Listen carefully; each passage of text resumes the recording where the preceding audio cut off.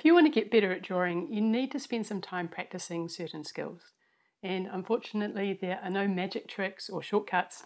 There's no 3 things you need to know to instantly improve your drawing. There's just practice and patience. But it does help to know what to practice. And to be able to draw realistically, one of the skills you need to have is controlled shading. I've got 3 simple shading exercises to test how good you are at shading. Now, if you try these exercises and you can't do them easily, it's really worth practicing them regularly, because the reality is if you can't achieve these 3 basic exercises, you're not going to be able to get a really good result when you're shading anything else. The 3 exercises we'll do are shading smooth light values, shading smooth dark values, and shading smooth transitional values. Let's give them a go. I'm using a 3B pencil, just so you can see it on the screen. I'd recommend using a 2B pencil or an HB pencil, something that you can use for both light and dark shading. First thing we're going to test out is how good we are at shading light. And I'm just going to draw a blobby kind of shape, and then we're going to shade this in with one light, even tonal value. And the key here is to use the side of the pencil lead. If you're shading like this or holding your pencil like this, it's going to be very hard to get nice smooth shading marks. We need to access as much of that lead as we can. So I'm holding my pencil at the back and trying to use as little pressure as possible to shade in this shape. And I'm sort of just moving my way around, shading a little bit and then moving across and shading a little bit, using a back and forth motion. If you're pretty comfortable with shading and you've got good rhythm, you might be able to just shade back and forth in long strokes like this, nice even strokes. The key here is to change the pressure of your pencil if you're coming back to an area that you've already shaded. So if I shade over top of this with the same pressure, I'm going to get a darker value. But I can shade over top of it with a much lighter pressure just to fill in some of the gaps. If there's any little white gaps around the edge, then have a go at filling those in, again with the same tonal value.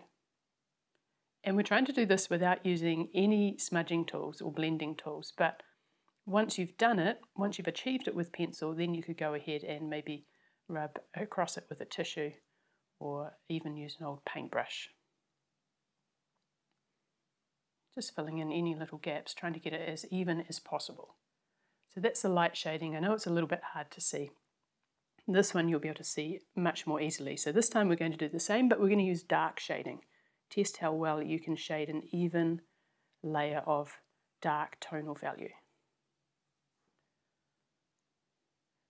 So this time I'm going to have a little bit more pressure on the pencil, but I still want to access the side of the pencil lead here, not just the tip of the pencil lead. But it means I might hold my pencil a little bit closer to the end, still keeping it on an angle. And we do want a little bit of pressure for this darker one.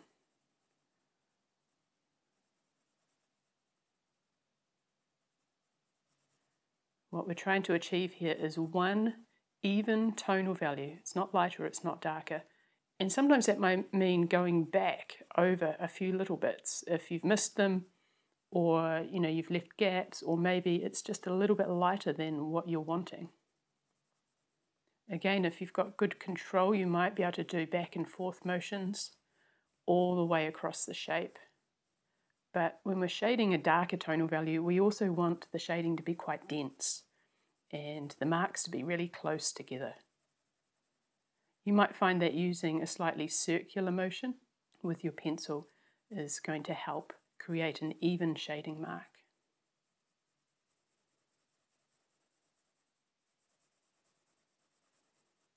The smaller the marks that you make with your pencil, the more control you have, but you may get a few little uneven patches where you end up going over an area you've already shaded and you're doubling up on the value then.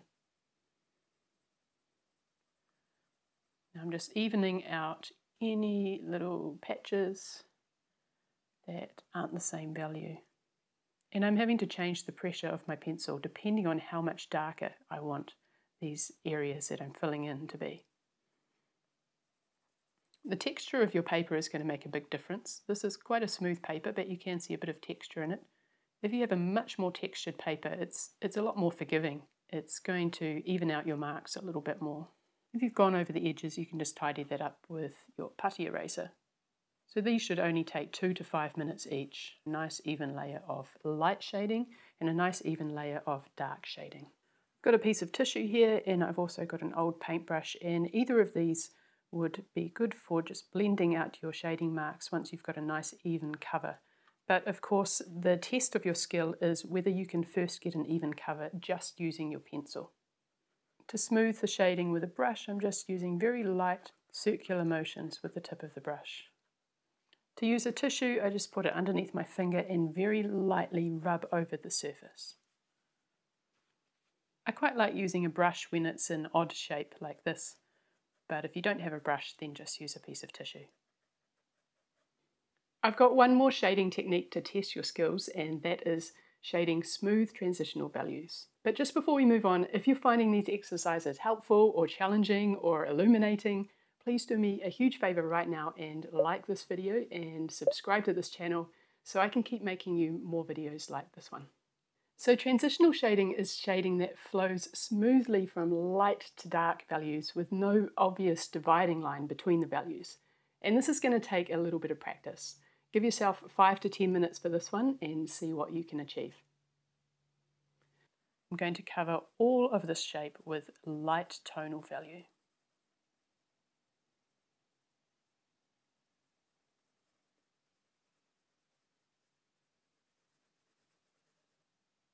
Fill in any of the gaps around the edge, controlling the pressure of your pencil to match the tonal value. And I'm just going to do one more layer over that to even it out a little bit. Now I'm going to build up some darker shading around the edge, and once I've put some of that in, I'm going to transition from the dark to the light areas.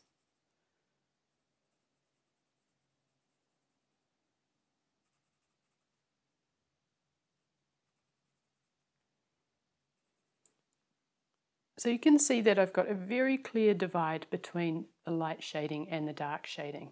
I want to transition this darker shading into the light shading so you can't tell where it starts and stops. And to do that, I'm going to start on the light side of the divide, and I'm going to add a value that is between the light and the dark. And as I do that, I'm moving my pencil back and forward, changing the pressure to match the tonal value. I'm working over that line. So as I come in towards the light area, really taking the pressure off my pencil, hardly touching the paper. And I might have to do that a couple of times. I think of this as a sort of a feathering technique. You're feathering back and forth between the light and the dark, matching the tonal values of each, and then releasing the pressure as you move towards the lighter area.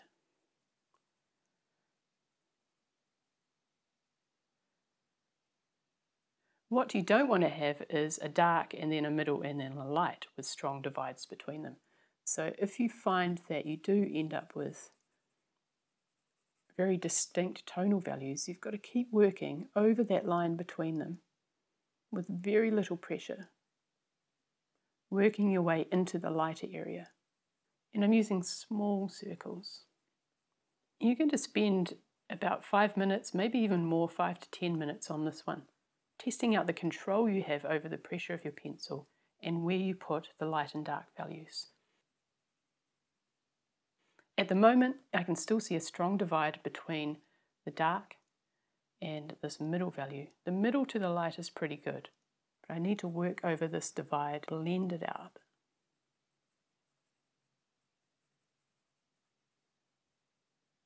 And I'm going to work my way all around the edge so the edges are darker and the center is lighter. And it should start to create a 3D optical illusion so that you get the sense that this shape has sides and the light is reflecting off the top of it.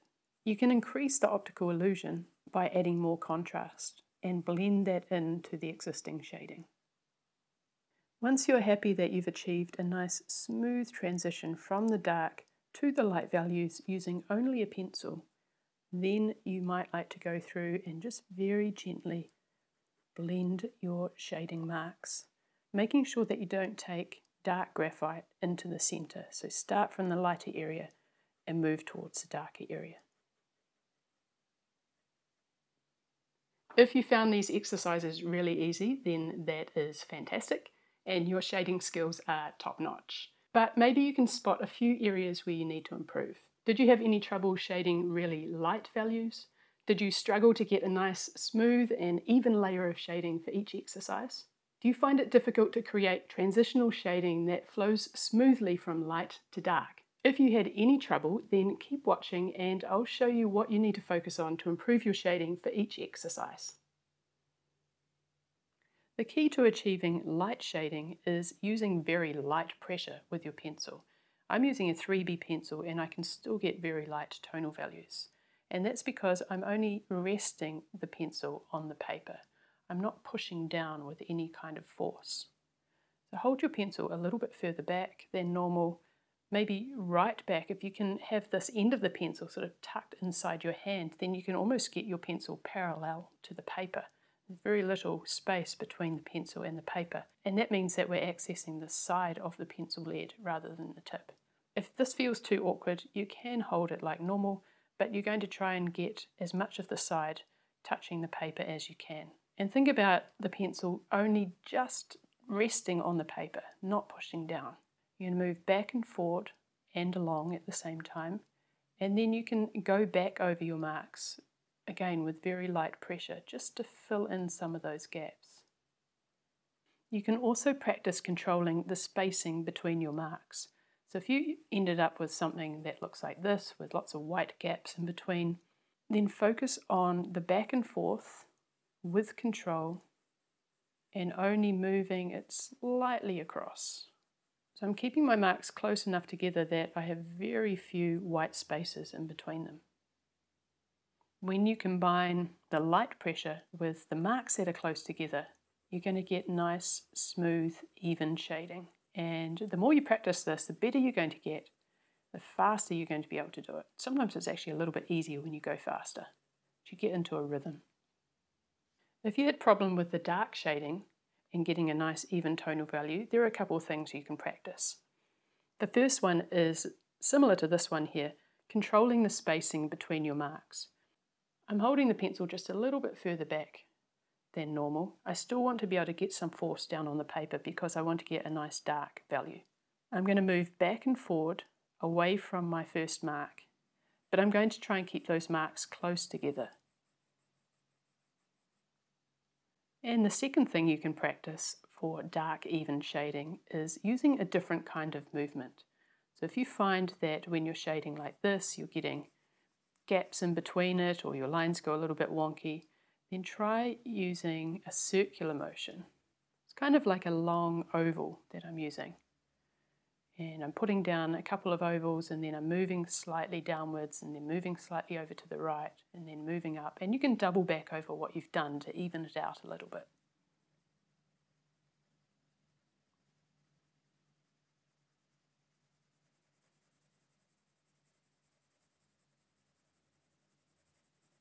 If you struggled with the smooth transitional shading, here's a couple of things you can practice. This is all about controlling the pressure of your pencil from light to dark. So these two exercises are actually going to help you achieve light and dark values. But you also want to learn how to change the pressure of your pencil as you're shading. So as you're moving from dark to light, you're going to be lessening the pressure on your pencil. And we can create some shading scales which exercise that control. Starting dark, moving along, and as you move, you're going to slowly lessen the pressure, trying to keep your pencil marks close together.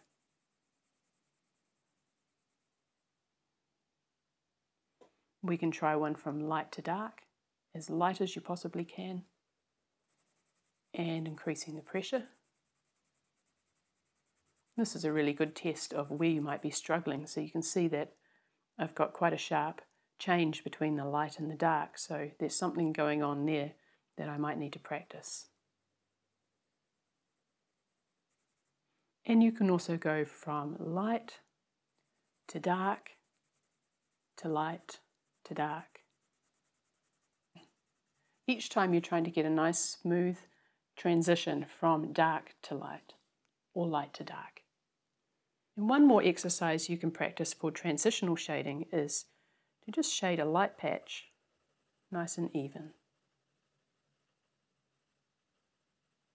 And instead of changing the pressure of your pencil like in these scales, this time you're going to build up layers over top of your first layer. Each time you're starting at the darker end.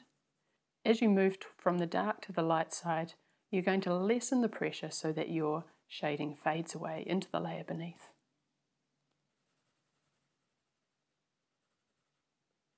Let's try that again. Nice, smooth layer of shading. Choose one side to start from. This is going to be the darker side, and we're going to transition our shading through to light. So starting dark and lessening the pressure as you move towards the light side, and then repeating that several times. I'm not going quite as far in the second and the third times.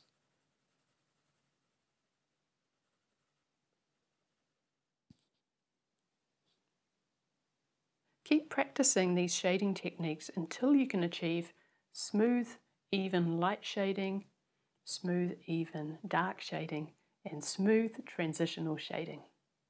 I hope you enjoyed practicing your shading skills. Testing yourself with exercises like these ones can help identify what you might need to work on to get better at drawing. And you can make these short shading exercises a part of your regular practice. Eventually you find them easy, and that's going to transfer over into your drawings. Thanks for watching. I'll see you in the next one.